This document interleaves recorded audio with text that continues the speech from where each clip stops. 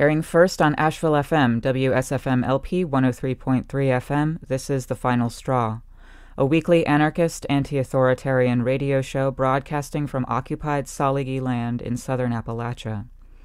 We bring you voices and perspectives from people, projects, and struggles around the world engaging in the long project toward liberation. You can email us with questions or suggestions at thefinalstrawradio@riseup.net or at protonmail.com, or send us letters at P.O. Box 6004, Asheville, North Carolina 28816. This show is brought to you by Firestorm Books and Coffee. Located at 610 Haywood Road, Firestorm is a locally owned co-op specializing in offbeat, underground, and independent literature. You can find a sample of Firestorm's books and zines, plus a full calendar of events at their website, Firestorm.Coop. This week I spoke with John from the Working Class History Collective and host of the Working Class History podcast. We spoke about the new book that WCH has published through PM Press, their archives, methodology, the project of popularizing working class movement and human-sized history, and a bunch more. You'll be able to find a transcription of this chat soon up on our website for free as a downloadable zine or unimposed PDF. More info on working class history at their website, workingclasshistory.com, as well as on Twitter, Instagram, and Facebook in a growing number of languages. If you thirst for more conversation with John, you're in luck because Firestorm Books will be hosting a presentation with him about the book on February 25th from 7 to 8:30 p.m. Eastern Time or UTC-5. You can find out more at Firestorm.Coop/calendar. And now some housekeeping. As an update on our transcription project, we've sent out our first batch of zines to Patreon subscribers over $10. Much thanks to everyone who's contributing at whatever level. We're still about $75 short of covering our basic minimums for the transcription costs and podcasting fees. So if you think you can become a sustainer, please consider visiting patreon.com/TFSR. If you don't like the Patreon, that's fine. We can receive ongoing donations through LiberaPay or PayPal, as well as one-time donations via PayPal or our Venmo, and we have merch for sale up on our Big Cartel store. If you don't have cash but you want to help out our project, that's awesome. But you can reach out with show ideas. You could tell some of your friends in Meatspace or on social media. Rep our content. You can print out some of the zines and send them into prisoners. You can rate us on podcasting sites, translate our work now that it's being transcribed. Or if you have a community radio station in your area that you want to hear us on, get in touch and we'll help you. You can find some notes about that on the broadcasting tab as well, where you can find more information about the weekly 58-minute FCC-friendly episodes that are available for broadcast on the airwaves in the so-called U.S. So our comrade Sean Swain continues to be denied regular access to communications with the outside by the Department of Corrections of Ohio, as well as that of Virginia, where he's currently being held. It's also notable that his main website has gone down. Sean has a complaint pending before the Inter-American Human Rights Commission for the torture that he suffered at the hands of the state of Ohio. He's also collecting support letters for his bid for clemency. You can find out more details on Instagram by following Swainiac1969 or by checking our show notes for that link.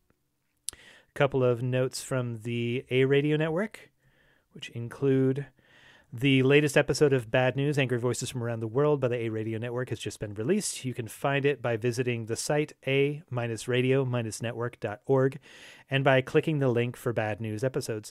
This month you'll hear calls for support for the evicted Rog squat in Ljubljana, Slovenia, prisoner and prisoner solidarity updates from Greece, excerpts from a discussion of Russian anarchists about the current protests across the country and about Alexei Nawalny, and a short piece highlighting the 100th anniversary of the death of notable anarchist author, thinker, scientist, and much more, Piotr Kropotkin.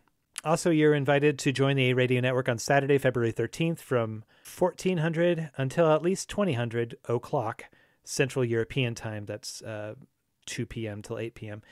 Or if you're in the Eastern Time Zone, where we are, which is UTC-6, it's from 8 a.m. until 2 p.m. for this 6th transnational live broadcast of anti-authoritarian and anarchist radios from deep within where anarchy reigns.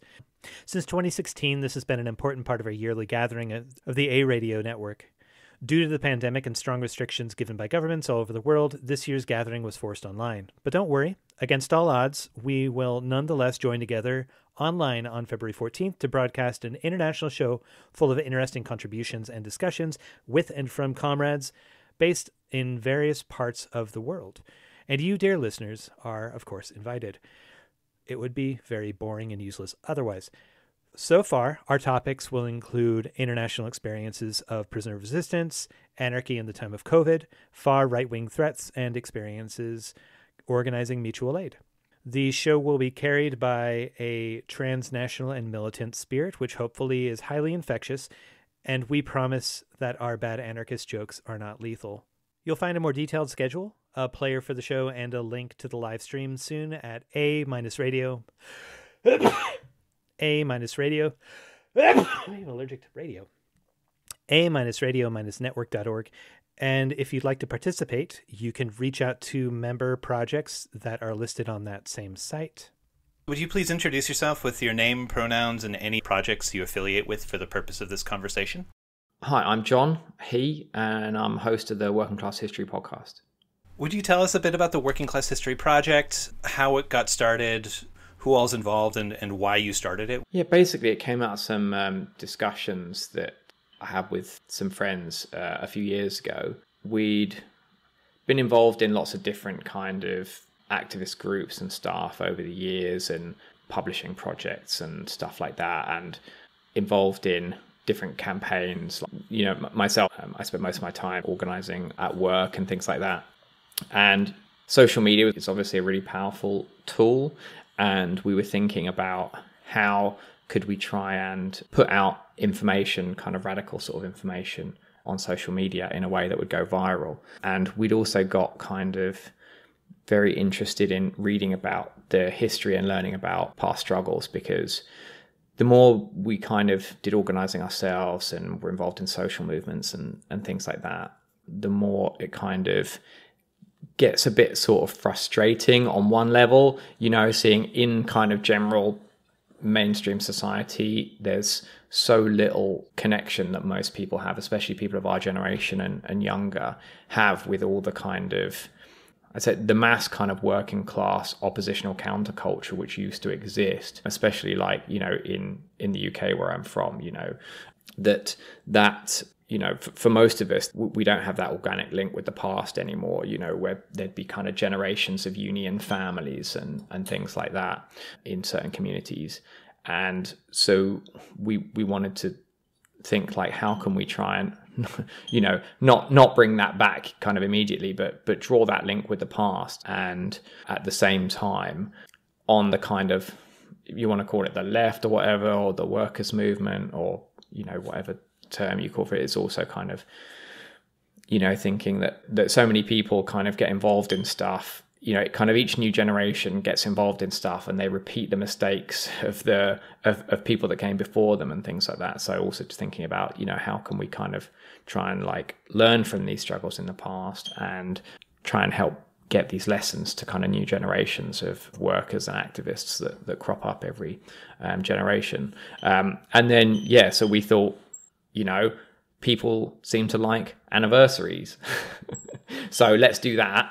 And so we started doing that on social media, and we were hoping that it would be kind of viral, and it kind of, yeah, was a lot more successful than we thought in that. Because I guess for people who are like a bit lefty or whatever, seeing a post on social media about something that happened on this day, it gives them an opportunity to kind of share something with friends, colleagues and stuff in a way that doesn't seem kind of random, because it is about something that happened today. So it's not just like, I'm lecturing all my work colleagues and family about, you know, the Paris Commune of 1871 or whatever, because, you know, I want to, you know, it's like, oh, this is a historical thing that happened today. This is interesting. And you might find it interesting too, you know? So, and I think it kind of worked in that way, because it does give a kind of organic and nice way of sharing information without kind of being a bit fun and without kind of being preachy or lectury or whatever. So that's kind of where it came out of. And then as the projects got bigger and stuff, we just kind of started trying to do other things like the podcast to look into a bit more detail, because sometimes we get comments and stuff on posts being like, oh, this doesn't have a lot of background in it, or like, this should really have a bit more detail. And it's like, it's a social media post, it's not a PhD thesis or something. So we recognize that. So we wanted to look into stuff into a bit more detail, so we can do that in the podcast. And for people who don't like looking at stuff online and want to have more of a reference work, we've done a book now. I'd like to talk about the book. I think it's one thing that you described in there is not a thing that I've ever experienced growing up in, I guess, middle class community in the United States, is a knowledge or an expectation or an experience of what a multi-generational working class feeling is. And I mean, there's a thing of like, I had tons of friends growing up who were working class, but I think that a thing that you're describing and that your project is kind of building towards is a little bit different, and a little bit something that I'd love to hear if you have any more like insights into how it's been described to you, the sort of like edges that you've danced around in trying to create it, and what a working class culture in the UK where you grew up, for instance, felt like. What delineates that from just the experience of people who are poor and working and trying to get by? I grew up in the southeast of England, which is one of the places where the erosion of kind of sense of working class identity has really been very successful, especially with policies brought in by Margaret Thatcher's Conservative government and onwards.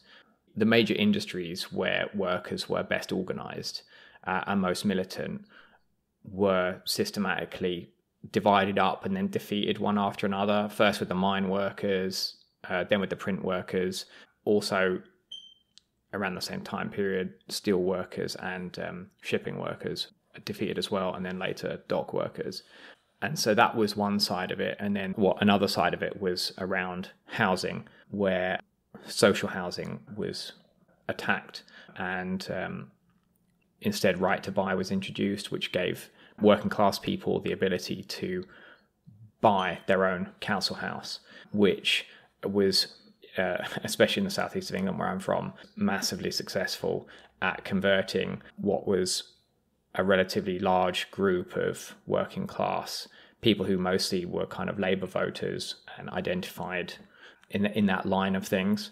It was very successful at turning that kind of collective sense of identity into a massive atomized individuals who can do better for them, because buying your own council house was a move which did help those individual people who did it significantly, and that was kind of that was the area that I sort of grew up in amongst a lot of people where that had happened. So their families had bought their own home and then had a sense of themselves as very kind of middle class, mostly kind of conservative individuals striving to do the best for themselves that they could.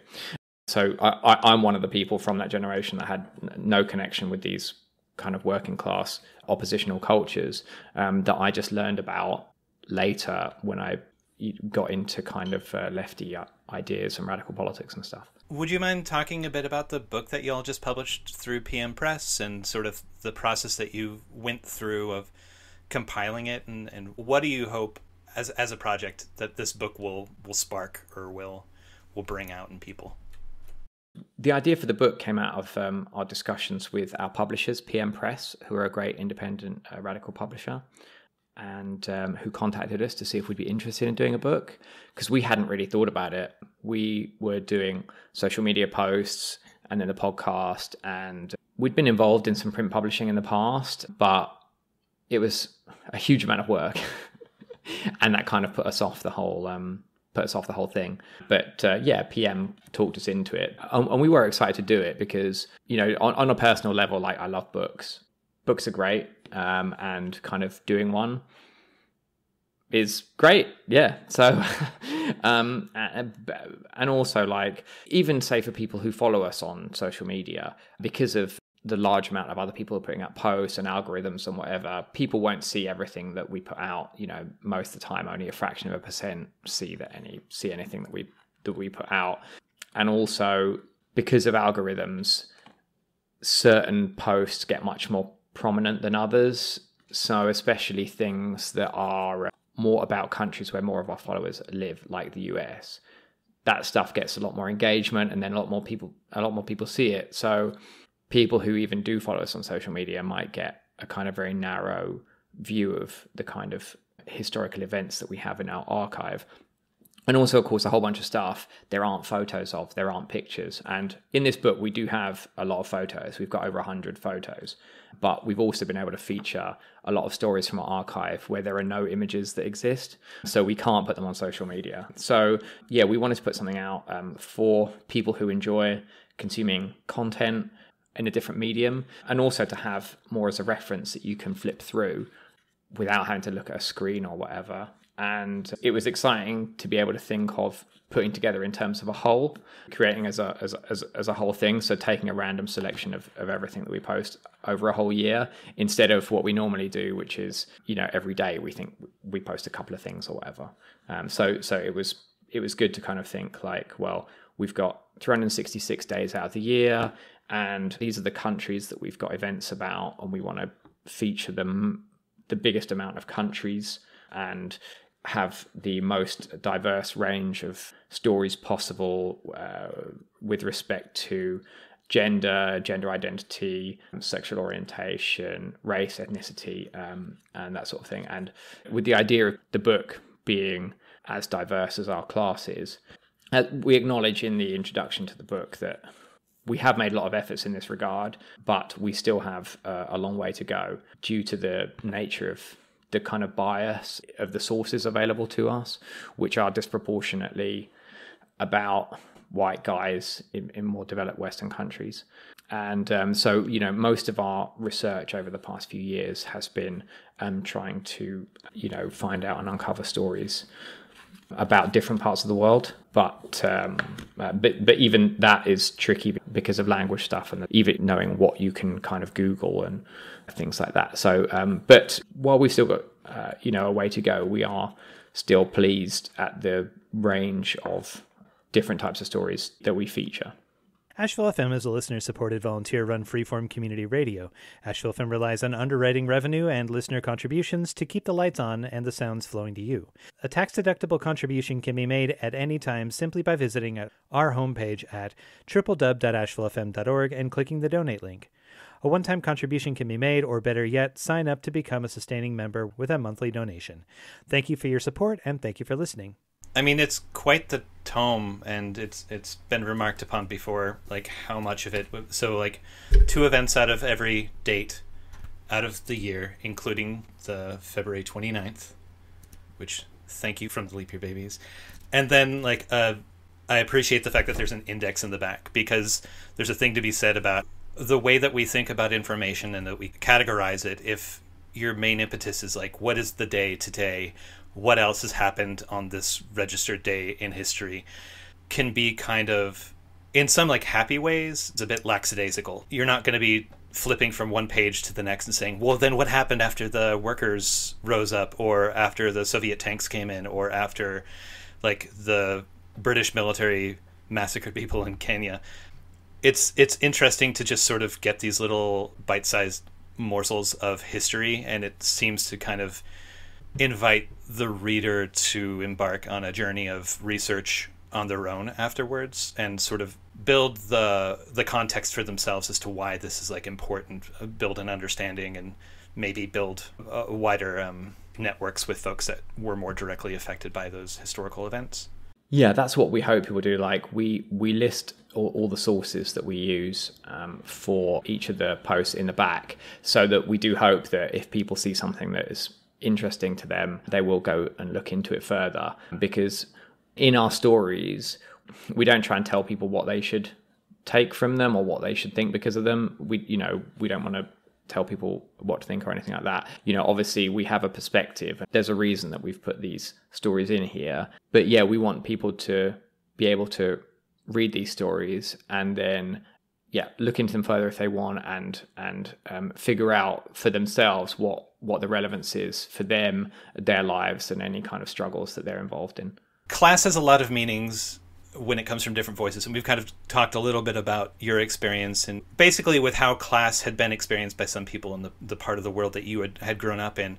Can you talk a bit for the purpose of this project, which I think was started by people in various parts of the world and not just in like the UK, for instance. Can you talk about the standard that you used to determine something in the book or in the social media posts or in the podcast, or someone that falls within the parameters of what working class is, and why is it important to view it as a position of agency? Yeah, I think there's so many different ways that you can talk about class, and they all have some validity. But for us, what's important is we don't use it as a system for classifying individuals. For us, our interest in it is as a political tool, which is how can we best understand society, and how can we then use that understanding in order how to change it. And we think that class is a really essential tool in understanding that, especially living as we do in capitalist society. So capitalist society is based on the dispossession of the majority of the world's population. You know, we are dispossessed of means of production. So land, factories, workplaces, etc. We're dispossessed of that, so that either by enclosures in European countries and by colonialism pretty much everywhere else, we're dispossessed of that, and therefore we have to work for a wage for people who do own means of production, who do own land, factories, blah, blah, blah. And that's kind of the defining feature of capitalist society, and that's our broad understanding of class and how we use it is so the defining feature of working class for us is this dispossession, and then the requirement to either work for another, or, you know, if you can scrape by on state benefits, if your government provides benefits, or petty crime or whatever else you have to do. So, you know, some people use it, and I think in everyday parlance in the UK, it's much more of a cultural thing. So what class someone says they have is often more to do with someone's accent than anything else. So, you know, the kind of British version of Donald Trump, the guy who hosts the Apprentice TV show, don't know if he's probably not a billionaire. He's a really rich business owner called Alan Sugar, but, you know, he sees himself as working class because his background that's his background, and that's like his accent. And, you know, he can think that, and that's fine. That's one sort of interpretation of it, you know, but for our perspective, he's an employer, and his wealth is from exploiting the people that have to work for him because we don't own businesses. So obviously in the US, there's even different, you know, there's all kinds of different ways people have a talk about class. Like in the US, unions mostly talk about the middle class, talk about being middle class, because of struggles over the past 100+ years. A good number of people in blue collar jobs have been able to improve their conditions to the point where they can have a decent standard of living because of the struggles they've had. So there's a lot of kind of union talk in the US of unions defending the middle class, blah, blah, blah, you know, which is kind of funny, really, especially from a UK perspective, where middle class normally means kind of like posh people that like films with subtitles and stuff. So we use it as, not about classifying individuals, but about understanding and changing society. So, for example, in our archive, we have stories about Oscar Wilde, the author and poet and libertarian socialist. And, you know, sometimes people will say things like, he wasn't working class, and it's like, yeah, fair enough.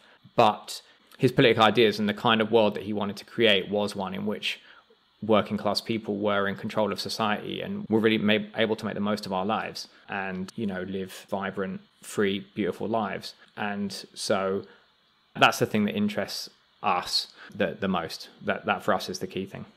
There are examples in the book that do not take place directly within the framework of the means of production and employment. You point to the intersections between the dispossession and the wielding of state, religious, or social power against populations that are marginalized, whether by ethnicity, religion, gender, sexuality, place of birth. Can you talk a little bit about that widening too of the framework of working class? Because I'm sure there's some people that are some pretty strict Marxists or workerists out there who are of the perspective that, well, that's all fine and good, but that is not working class. Yeah, and that was one of the reasons that we specifically chose the name that we did, as opposed to something more kind of populist like People's History, a la Howard Zinn, a historian who's a big influence on us. Because those kind of vulgar, if you want to call themselves Marxists or workerists or whatever, are a problem.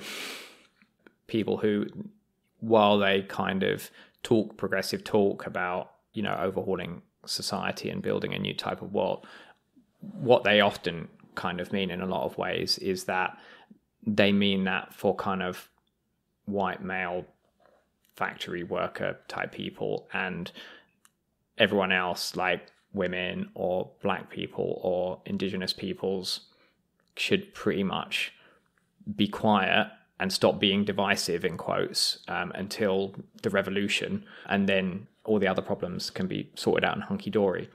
And we think that is pretty terrible, in short, not only from a moral perspective, but also it's completely counterproductive, and it's a misunderstanding of what class is. While these people may often criticize what they see as identity politics, which is, in most cases, is just people in oppressed groups fighting for their own self-interests, they, in fact, are adopting a crude identity politics of their own on the identity of being working class, which they normally also see as excluding other types of identities. And class doesn't exclude other identities. It overlaps and intersects with all other identities.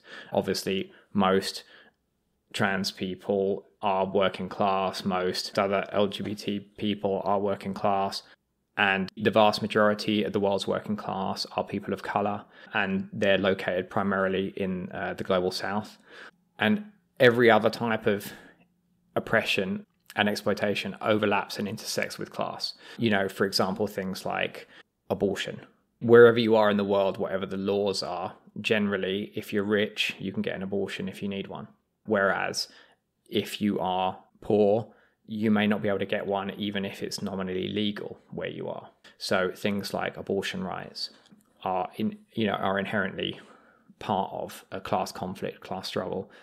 So abortion rights is just one kind of example. All other types of oppression, racism, homophobia, transphobia, all that sort of thing is very much linked to class. And any single part of our class fighting for our own interests benefits all of us, because these kind of workerist type people who would say that struggles of women workers against the pay gap is a sectional thing, not in the interests of the class of a whole, say, they don't have that same perspective when workers in one industry go on strike or one employer go on strike for a pay increase, because they rightly recognize in that case that a victory for one group of us is a victory for all. And it's exactly the same with different sections of the working class divided up by any other kind of arbitrary characteristic. Things like, the super exploitation of migrant workers, or particularly oppressed racial groups, the low pay for black workers in many countries, fighting against that kind of specific racism exploitation raises the bar for everyone. So there's not the kind of constant race to the bottom in terms of paying conditions where employers can use us to undercut one another. So we thought that was really important to get across, and also, point to historically that often it has been the most oppressed and the most underpaid workers who have been at the forefront of organizing for better paying conditions, not like some kind of populist lefties try to say about migrant workers being used to undercut good union jobs or what have you, but more often than not, migrant workers are really at the forefront of workers' struggle, kind of fighting for better paying conditions, and have been through history, whether it's, people like agricultural labourers in the United States, or whether it's people like cleaners in London, England right now,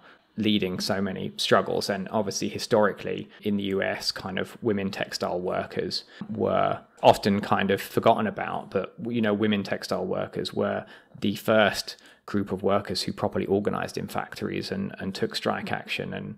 And in the South, black agricultural workers and workers in industries like logging and mining were central and leading in organizing and fighting for better paying conditions, which benefited everyone, including the white and male workers who, often tried to exclude women or black people from their unions.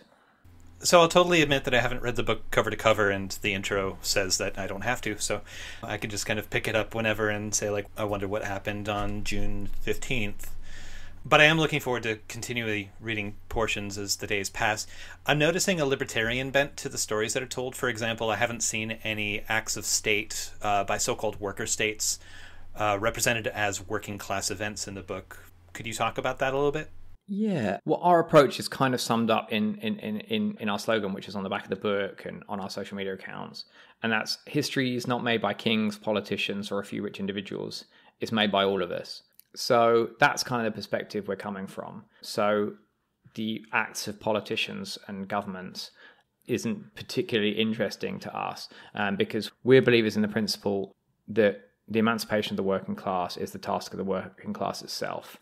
And that was one of the rules of the first international, the first big kind of international socialist organization. And that's our view of things, that the thing that drives history is not the actions of governments, politicians, or the powerful. It's the everyday actions, often really small and unnoticeable by millions, hundreds of millions, billions of us. So that's what we focus on. Although we do feature some kind of events which have been done in our name, so that have been done by governments which call themselves representatives of the working class, because we think that as well as learning from successful struggles and stuff in the past, we should also learn from our mistakes, where terrible crimes have been committed in the name of the working class. So some of the things we include are things like the Soviet Union recriminalizing homosexuality, which was decriminalized during the 1917 revolution, and then in the 1930s was recriminalized, and that led to the huge numbers of gay and bisexual men being sent to the gulags, to labor camps, to suffer horribly. And that was done in the name of the working class and fighting fascism. So, we think it's important to remind ourselves of these things, that, while those of us who say we want a new world, our ideas are kind of beautiful ideas in a lot of ways. And, that we want to create a great world where there's a lot more happiness and joy than we have now, and a lot less suffering. But it's important to bear in mind that having these lofty ideas in our heads doesn't always mean that that's how they work out in practice. And we should be constantly vigilant not to think that the ends justify the means when it comes to certain things. You talk some about the limitations of the project in the introduction, such as the limit of 2 events represented for each day. You also mentioned where you're starting from, the types of events that you're aware of, and linguistic factors that determine the scope of what you could include. But can you talk about this work in your project, in the social media or in the archives, the work of translating your social media posts on the days of history, or if you've had success through translation to bringing histories that were formerly out of your reach into that wider fold of your project? Can I check, do you mean translating stuff from other languages into English, or do you mean vice versa? Into English is what I meant, to bring it to your existent audiences. But also, I would imagine that there's a give and take when it comes to the fact that you're now doing translations in Arabic and other languages, and it seems like you're kind of trying to expand that framework. Is that right? Yeah, we are very fortunate in that a number of people have got in touch and have launched sister pages, essentially, of working class history in other languages. So at the moment, there's WCH sister pages in Arabic, Farsi, Portuguese, Spanish, French, Norwegian, Swedish, and the latest one is Romanian, which is really cool and really exciting to see.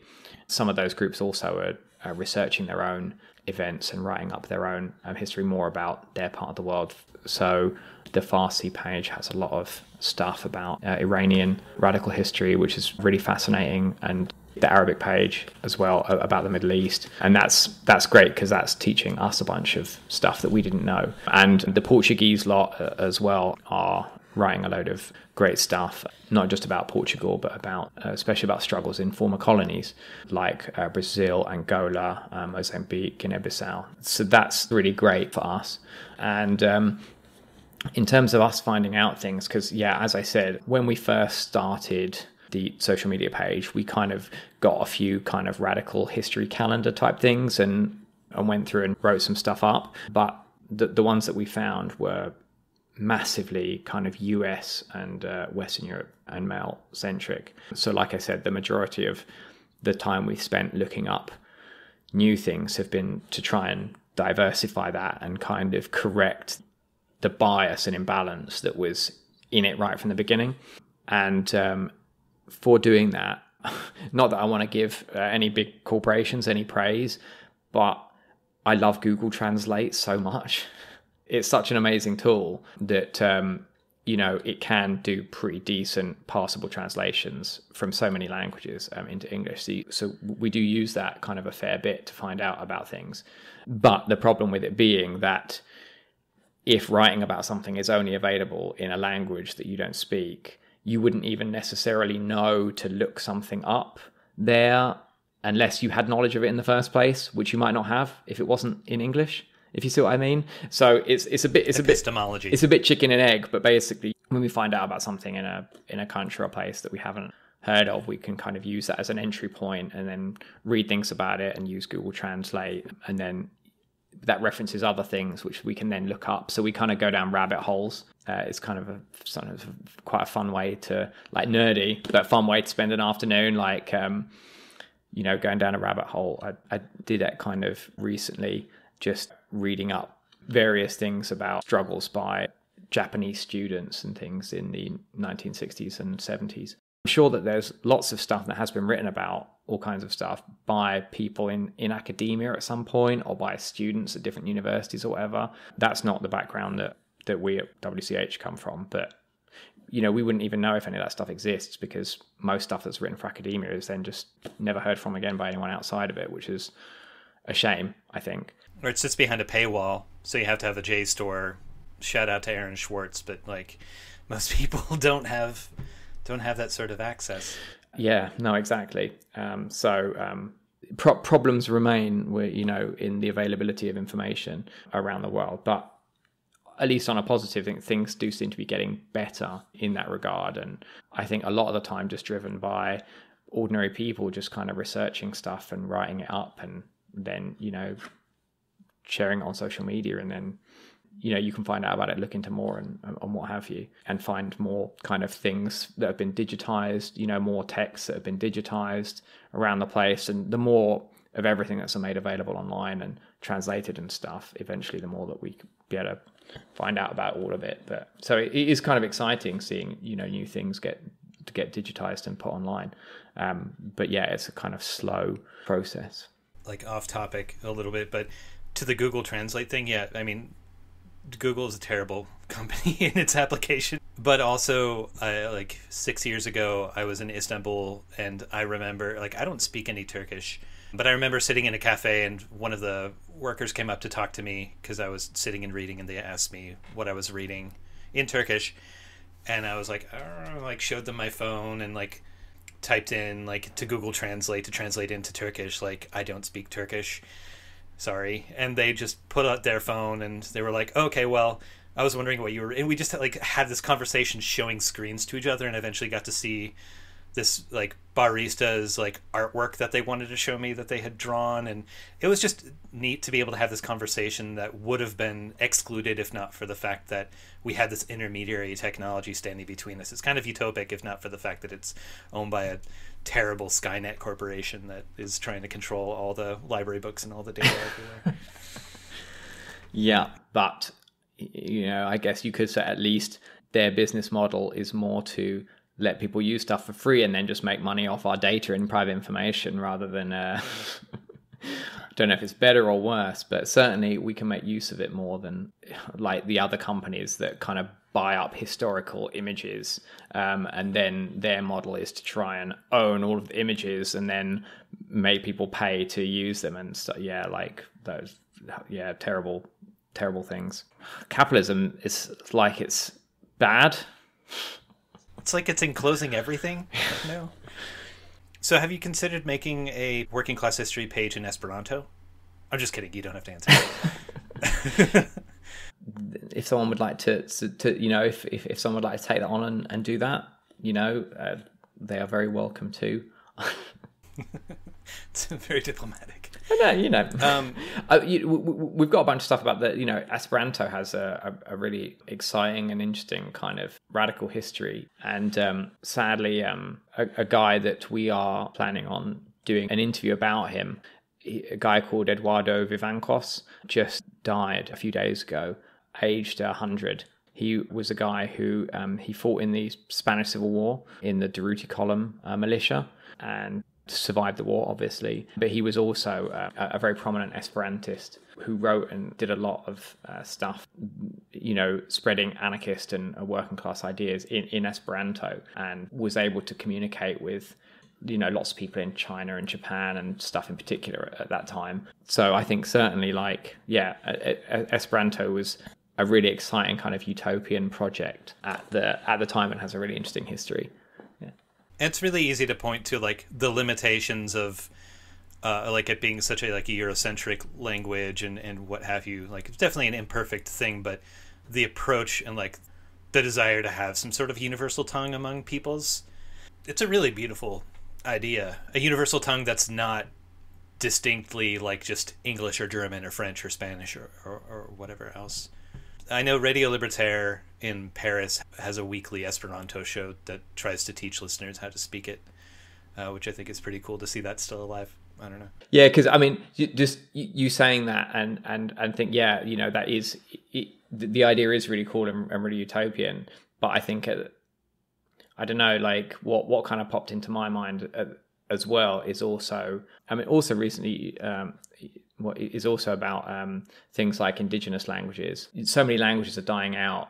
I say dying, have kind of being eradicated essentially by colonialism and neo-colonialism, in particular with the spread of English. So it is kind of heartening to see I mean, it seems like there's been a real kind of like growth in interest in trying to, particularly by kind of indigenous peoples, to repopularize things like indigenous languages and other languages that are dying out, which I think is also really important because on the flip side of kind of universal communication, there's also that, like, because of how our brains work and stuff, so much of the language we speak shapes kind of how we can imagine things and how our minds work. And, you know, having languages die out is all, those whole ways of thinking kind of die out along with them, and which is, yeah, really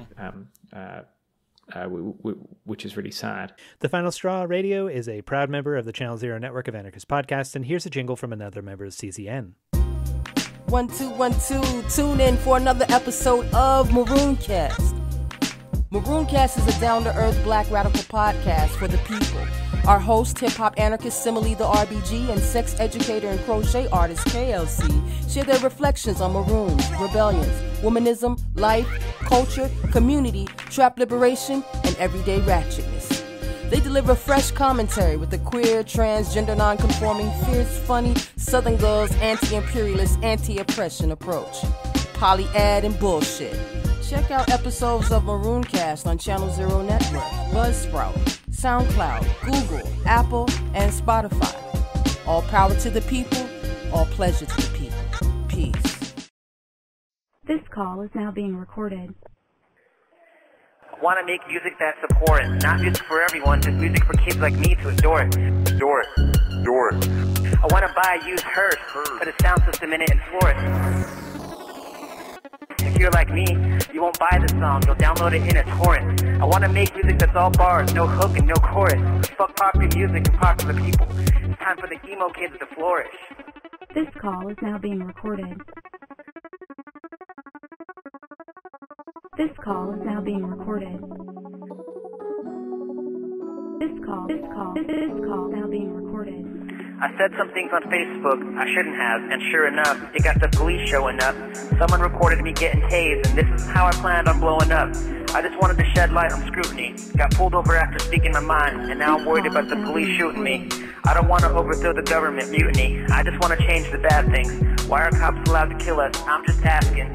Even though I'm sitting in jail, I'm glad things I've done inspire you. Never be afraid to speak the tired truth.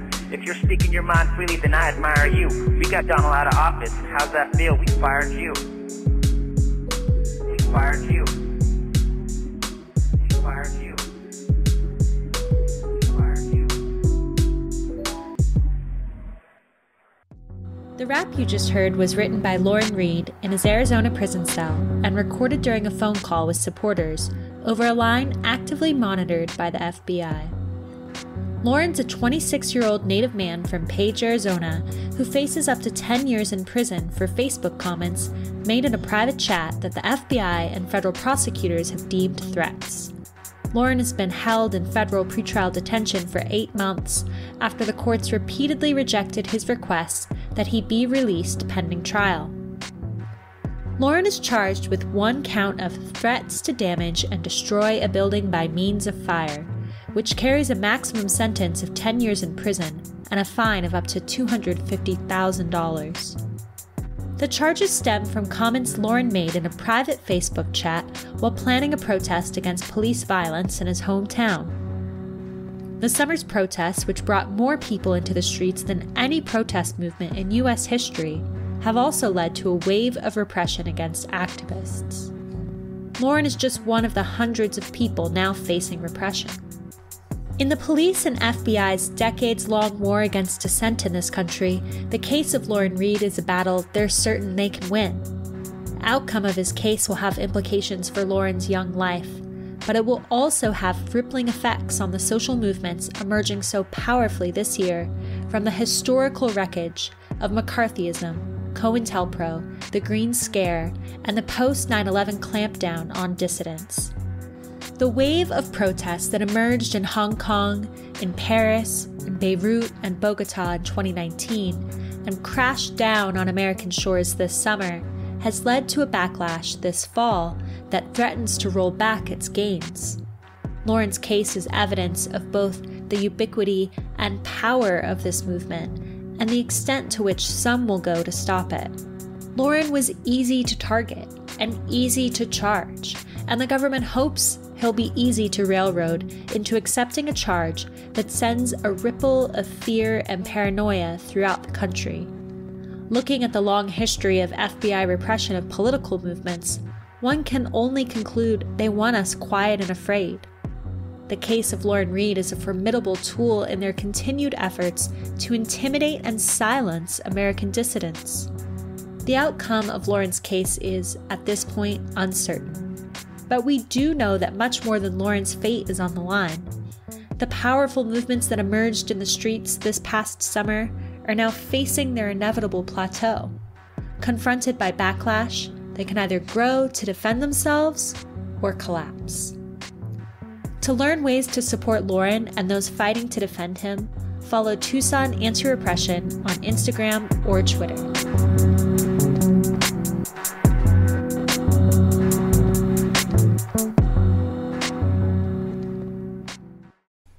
So in the U.S., the last national regime was pushing a program of patriotic education, attempting to reform and shape the inculcation of public school students away from influences of critical race theory and projects like the New York Times 1619 projects, as well as people's history a la the Howard's Inn, who you mentioned before.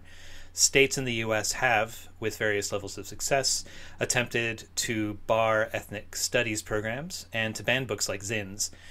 Can you talk about the approach of people's history, which you mentioned as being, or at least in name, at least a bit populist, and it's maybe like Zinn's work or Studs Terkel or other documentarians of working class experiences, how it's like influenced y'all in working class history, and why you think the reactionaries find it so threatening, like that sort of approach to popular history. Yeah, some of the stuff, especially being pushed by the last government, was extremely worrying with their very kind of blatant attempts to rewrite history, especially for like right-wing people who like to complain about Black Lives Matter activists trying to rewrite history by removing some statues, and they actually try to rewrite history by making a load of up and lying about it. It's, ironic at the least, especially as it's also so completely nonsensical that, it is good that there has been a real growth recently in more people-based kind of history, more kind of grassroots history, more Black history, more Indigenous history, more history told from the perspective of Black people, Indigenous peoples, and so on. And that is great, and that so many people are out there doing that. But at the same time, that idea in the right wing that these ideas, or like Marxist indoctrination of school children, is predominant in any kind of public education system, is just such a complete joke that, it's obviously not funny because it's extremely disturbing, but, the fact that a lot of educational institutions pay at least a bit of lip service to teaching about slavery or the civil rights movement. I think, a lot of teachers and educators are doing really great work, but in a lot of ways, the way that history is still taught for the most part is still very much kind of top-down, Eurocentric, colonial, blah, blah, blah. So anyway, that's a bit of an aside. But people like Howard Zinn was really a big influence. Reading his book for the first time was very exciting, and I think on a personal level, I don't think I realized it at the time. Well, I didn't realize it at the time, but I read like War and Peace as a teenager by like Leo Tolstoy, who was an anarchist, but I also didn't realize that at the time. And interspersed, because the book's about, the sort of war and all these kind of countesses and counts and whatever, and it's really fucking long. but for anyone who sort of hasn't read it or whatever, interspersed through this kind of really long story is a kind of intimate essay about the nature of history, and the thrust of it being that like history is not, obviously Napoleon or whatever is a great man of history, but Napoleon is not what has made this history happen. What's far more important is the kind of infinitesimally small actions of tens of millions of people every single day that goes to create what history is. And I think when I read that at the time, I kind of thought it was a bit random that this essay was in here amongst all this sort of stories of, aristocratic love and intrigue and everything. But that actually stuck with me way more than the rest of the book. I think that probably had a real impact on how I think about things later. So yeah, it did have an influence on me personally and on WCH kind of in general. And for reactionaries, yeah, it is threatening because, the idea that we as ordinary people have the power to make history and change society is the most threatening thing, for the people who are in power now, because what is in their interests is the kind of fatalistic idea, which I think, I don't know about most people, but probably most people have at least, at some time, is that things are the way they are because that's the way they have to be, and there's nothing we can do about it. And, things will never change, blah, blah, blah, which is obviously what people thought under feudalism. That the divine right of kings was something which could never be, it was in the natural order of things, and it could never be questioned, never be changed. But then when people realized that actually Ursula Le Guin, who was a legendary kind of anarchist feminist sci-fi author, who sadly died a couple of years ago, said that, I can't remember the exact words. Yeah, I am paraphrasing. It's not a direct quote, so don't quote me on it. Any society that's made by humans or whatever can be changed by humans, which is, of course, true. I think there is some truth to the argument that they're rewriting history. Like, when we push different narratives, it doesn't mean that people are making up facts, but history is a narrative or a series of narratives that we choose to accept or that are accepted by institutions and that shape the way that we view ourselves and we view the society in which we live, and a fundamental shift in that way of adopting, funnily, this like view that two pacifist, at least anarchist adjacent individuals like Tolstoy and Zinn had of the world. I wouldn't call it cultural Marxism like a lot of people on the right do. I think that that is like you say, like does pose a threat to the way that the world is constructed, and we can think outside of the feudal bounds that we're stuck in now even. Yes. Yes. I concur. Along those lines, there is the like rewriting of history, but this isn't even necessarily part of it. This is a byproduct of the fact that people are rethinking their relationship to historical figures who are in primacy in the historical framework, the historiographies that most of us have grown up in the US under in mainstream society. It's been the history of great men, to paraphrase Gang of Four.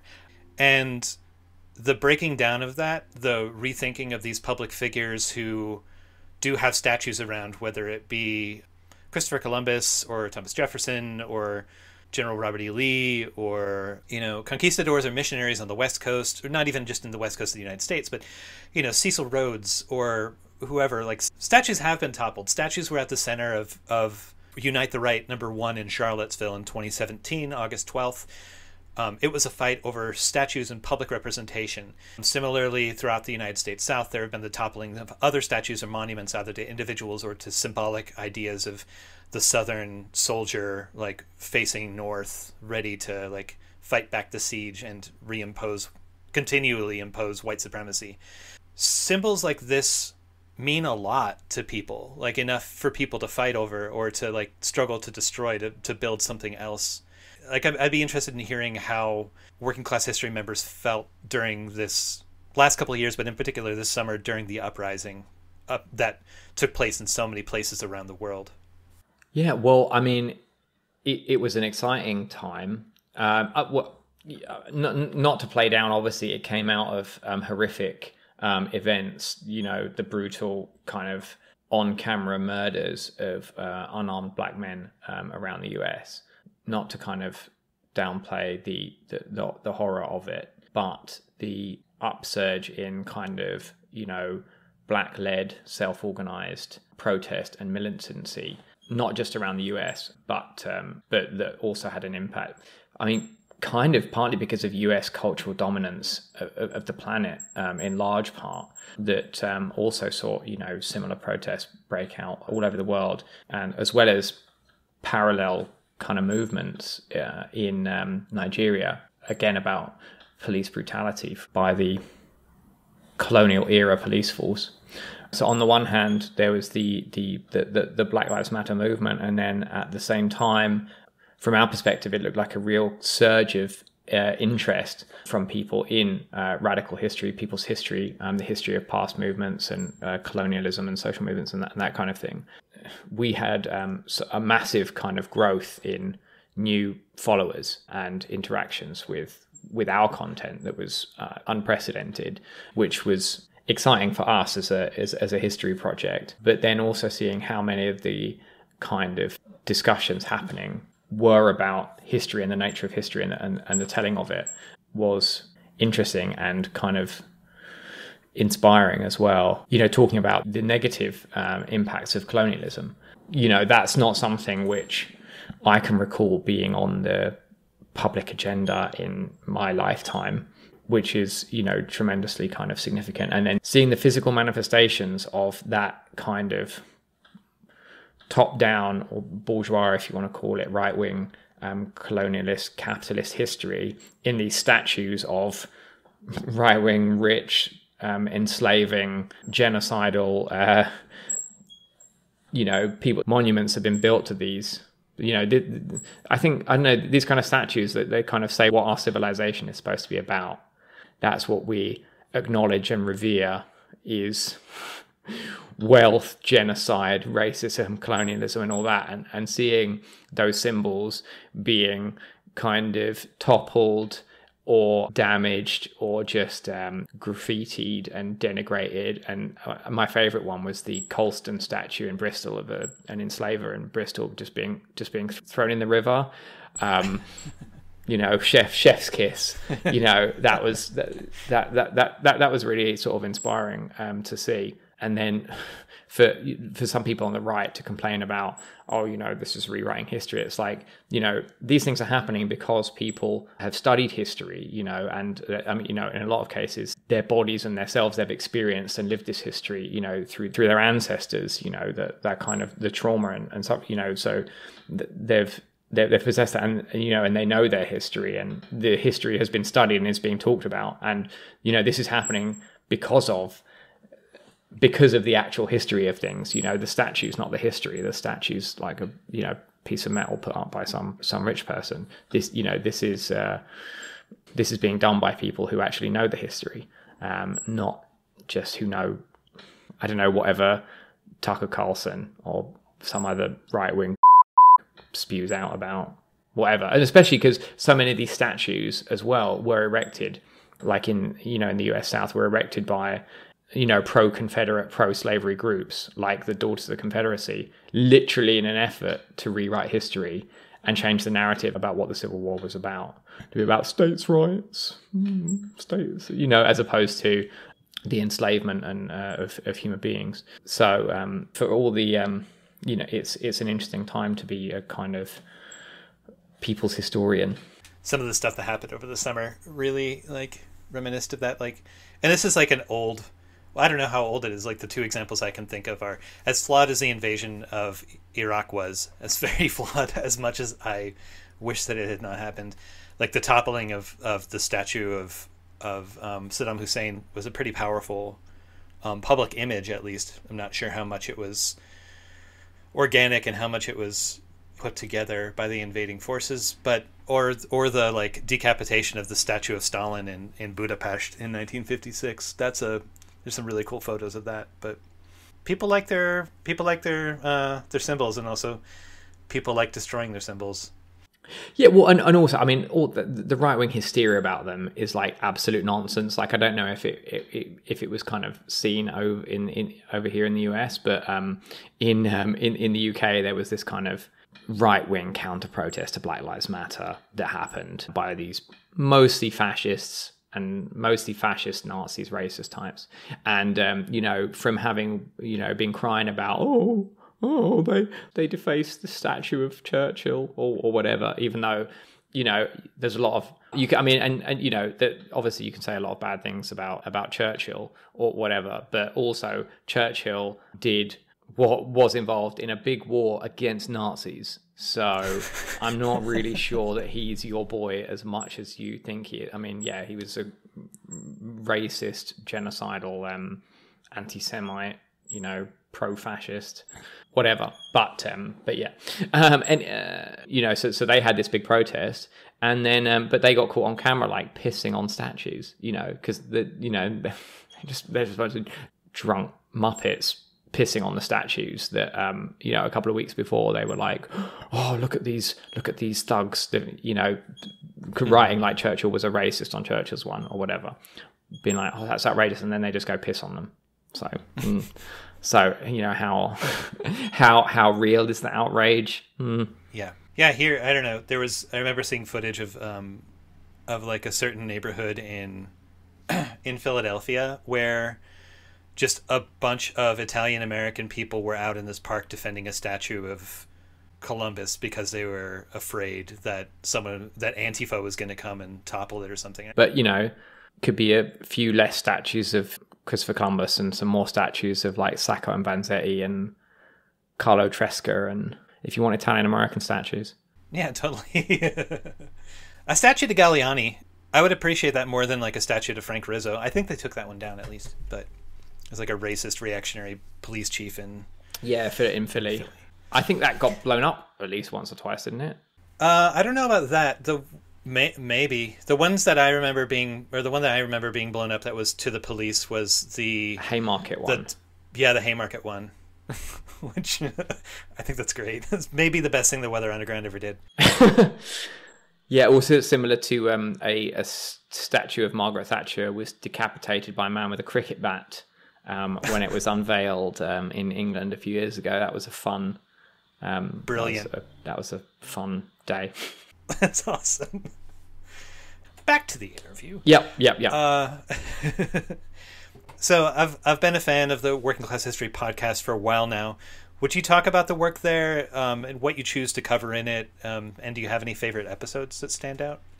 Yeah, well, as I said, we started doing the podcast to try and look some more into some of these stories and in particular capture the voices of participants who took part in some of these movements and struggles to kind of learn from their experiences. And so we've been doing that for a while now. In terms of what we choose to cover, we've got a massive list of episodes that we want to work on. It's like 160 episodes or something and constantly growing. What we are trying to do right now is prioritize producing episodes about social movements where the participants are kind of at risk of, because of age, not being able to sadly a couple of people that we had lined up to interview about things have died recently before we were able to speak with them. So we're trying to do a fair bit of stuff about struggles in the 40s, 50s, 60s and 70s right now for the most part. But again, as with the rest of the project, we tried to have a kind of diverse selection of different types of stories and movements. But we've got a couple of series, where we do that we're kind of working through. So we've got they're kind of intermittent series on themed things. We've pretty much wrapped up now our a series about the Vietnam War, where we had a lot of episodes about that, including possibly, I don't know if it's my favorite one, but certainly one of them is a mini-series about the Columbia Eagle Mutiny, where we speak with a guy called Alvin Glatkowski. He was a merchant sailor during the Vietnam War. He was working on a ship with a friend of his called Clyde McKay that was carrying 10,000 tons of napalm to be used by US forces in Vietnam, Cambodia and Laos. And he and Clyde hijacked the ship at gunpoint and sailed it to Cambodia, which was neutral. And his story is incredible. And he hadn't kind of been recorded telling that story before. And yeah, I mean, hearing him tell it and then being able to put it out was, something that personally really proud of. And it's a great story and a crazy story as well. So that's kind of a favorite for sure. Also on the 50th anniversary of the Stonewall Rebellion in New York, where LGBT people kind of rose up against police harassment, was able to get in touch with a few people who participated in the rebellion and were involved in the organizing afterwards, where people set up the Gay Liberation Front, which kind of revolutionized the LGBT rights movement. That was really inspiring to talk to these people as well. Another occasional series we've got is about the British Empire, and we did an episode on it was quite timely actually, because it was while a recent wave of riots were happening in Hong Kong. I met with a bunch of people who were involved or in the Hong Kong riots in 1967 against British occupation, British colonialism, and that was super interesting because I knew almost nothing about that before doing the research for that episode. So it was super interesting just to learn about kind of their experiences, growing up in British colonial Hong Kong, especially because it's always spoken about quite widely as an example of British colonialism done well, and getting to the meat of that, and because up until these riots took place, Hong Kong, I mean, it was a trading post, obviously, but also it had a large number of super exploited factory workers working in really appalling conditions, making things like the factory where it all started was a plastic flour factory and things like that. And it was these riots in 1967 that were successful in substantially changing the nature of British colonialism in the country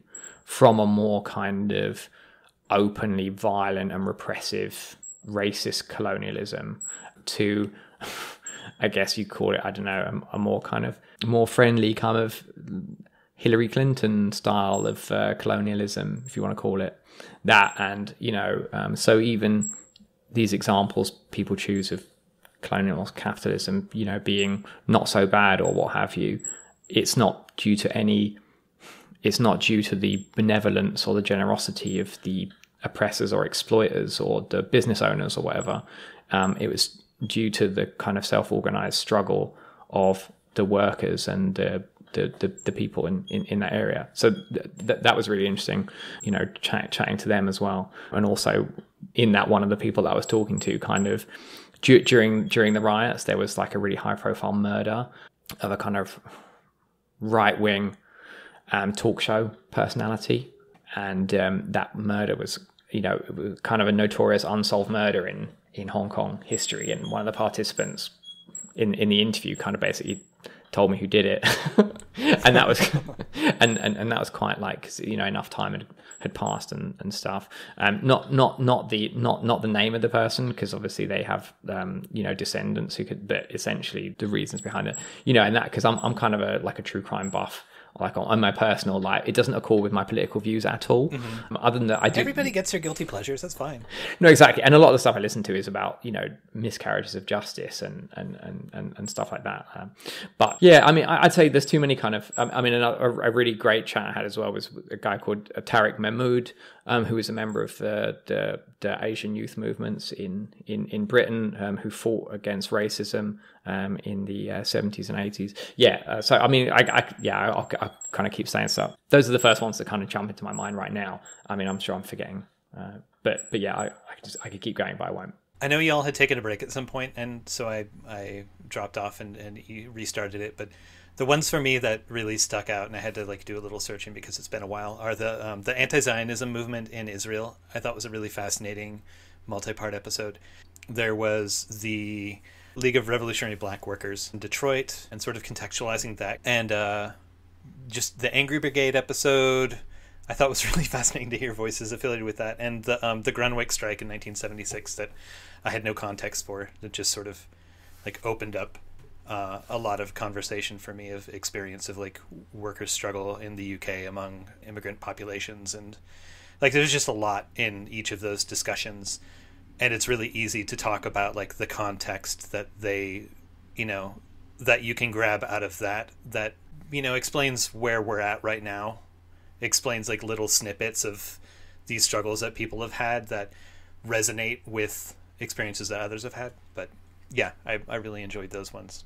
Cool, thanks. Yeah, and some of those early ones, because those are most of some of our earlier ones where apologies for anyone sort of listen. The quality of them isn't so great, but we have got better kind of since doing those from a quality point of view as we've kind of learned. But yeah, and there was a reason that we did the Grunwick strike episode first, because we thought that was important just from the kind of things that we've spoken about today, because that was an example where this was a group of workers. So they were East African Asian women workers who, self-organized a massive and militant struggle that lasted 2 years and were unfortunately defeated in the end because the forces against them were just too powerful. But, up until that point, the British trade union movement was, I'd say, kind of chauvinist, essentially. The overarching thrust of the movement was towards excluding Black and Asian meaning South Asian, but primarily anyway, workers, and trying to kind of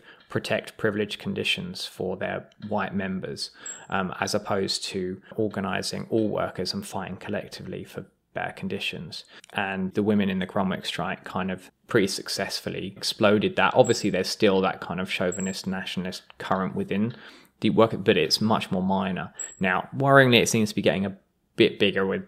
It's unclear how really it is. It's maybe more kind of Twitter type personalities with bellends like Paul Embry, who are trying to resurrect this kind of pro-nationalist idea of a traditional working class of white blokes, as opposed to workers uniting together in our class interests. But that strike really successfully changed the general atmosphere of the workers' movement in a way that made working people stronger, because of course we're stronger when we're united fighting against the employers, when we're not fighting amongst ourselves over scraps. So are y'all seeking more help with the project? You've talked about sister pages coming up and translation work. If you are looking for more help in providing historical insights or translation work, I guess, video editing, what sort of ways can people participate? There's all kinds of ways people can help out. The primary things that we need help with at the moment are things around fact-checking research and translation. So if anyone is up for helping with that, that would be amazing. Just get in touch. Email us on info@workingclasshistory.com. And where can listeners find out more about your work and grab the book? Yeah, well, you can follow us on social media. Just search whatever platform you're on for Working Class History. You can listen to our podcast on every major podcast app like Apple, Spotify, whatever. Just search Working Class History. There's links to all of our information on our website, workingclasshistory.com. And you can get the book on our online store, which is at shop.workingclasshistory.com. And all of our work is funded through our readers and listeners on Patreon, where you can also get the book for free, depending on your Patreon level, and access exclusive content and stuff at patreon.com/workingclasshistory. John, it's been a pleasure speaking with you. Thanks a lot for taking the time. It was really fun. Thanks for having me. And I hope that for the theme music for this, you can get the rights to A Gang of Four, Not Great Men, because I think that would be very appropriate. And now some words from anarchist prisoner Sean Swain. What you say, what you say, what you say, what? We're caught like a The following is a continuation of the segment that aired on January 3rd. The information was compiled by the website killedbypolice.net. Vincent DeMario Truitt, Alan Caleb Schultz, Glyn Fass Young, Christian Eliud Ramos Murillo, Julio Hamanjo, Tim O'Shea, Sean Ernest Roos, Taylor Blevins, Antoine Burris, Aaron Anthony Hudson, Chase Roundtree. Name withheld by police. Name withheld by police. Name withheld by police. Malcolm Camo, Darius Washington, Grant King, Vincent Harris, David Angulo, Jeremy Southern, Kyle Elrod, Deborah White, Scott M. Kontowitz, name withheld by police, John Carl Seiger, Dane Norris, name withheld by police, David Earl Brooks Jr., name withheld by police, Christopher Poore, Andrew Jacob Priest, Samuel Solomon Cochran Jr., Julio Cesar Varilla, Ray Adrian Lara, Jacob Wilbur Wright, Howard Owens, Juan Rene Hummel Jr., Winston Joseph Latour III,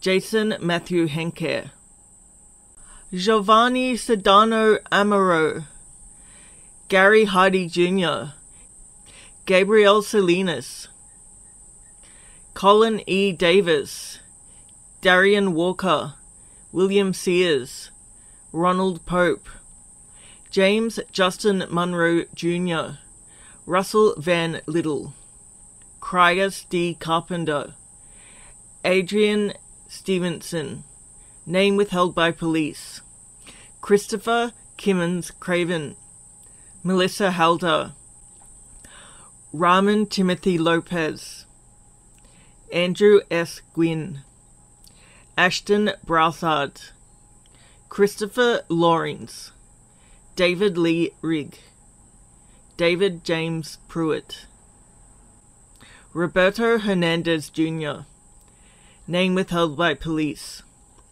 name withheld by police, Amir Johnson, Julian Roosevelt Lewis, Jeffrey Scott Harmser,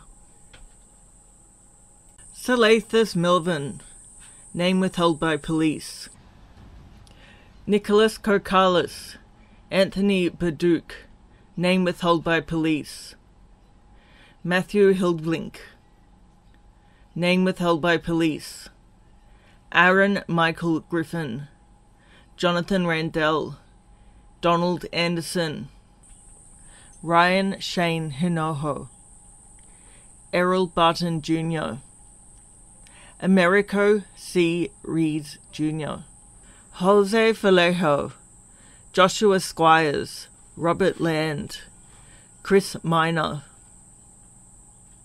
Liana Gilmore, Kenneth Reese, name withheld by police, Raphael Havon Minifield, Joshua Gay, Daniel Rivera, name withheld by police, name withheld by police, Donald Timothy Miller, Kendrell Antron Watkins, name withheld by police, Rick Lee Miller, Fred John Henry Asira, Anthony McLean, Jose Manuel Castro, Thomas Moles, Jeffrey Hubbard, name withheld by police, Keith Allen Feliga, Everardo Gonzalez Santana, Santos Anthony Villegas, Jimmy Farah, Marco Antonio Singala Jr., Eric John Perez, Trevor Edwards, Adrian Jason Roberts, Jack Lamar Harris, Ronald Stewart Chipman, Samuel Mata, name withheld by police, Jeffrey Ratton, Shiloh D. Smith, Nathan Harrington, Cesar Sanchez Roos, Scott Hoffman, Hansini Best, Trayford Pellerin, Christopher Walker, Brandon R. DeLusa, Mark Dawson Jr., Gyril Leonard Williams, Corey Lee Cutler, name withheld by police, Casper Brown, Joe Middleton, Charles Garland, Damian Lamar Daniels. You can write to Sean Swain by addressing letters to Sean Swain, number 201, 5638, Buckingham Correctional Center, P.O. Box 630, Dillwyn, Virginia, 23936. He has a book that is available from Little Black Cart Distro. His zines can be found online at theanarchistlibrary.org, and other of his writings and updates are still available at swainrocks.org. Sean has a complaint pending before the Inter-American Human Rights Commission for the torture that he suffered at the hands of the state of Ohio. He is also collecting letters of support for his bid for clemency. You can find more details on Instagram by following Swainiac1969 or visiting the page for Sean on our website.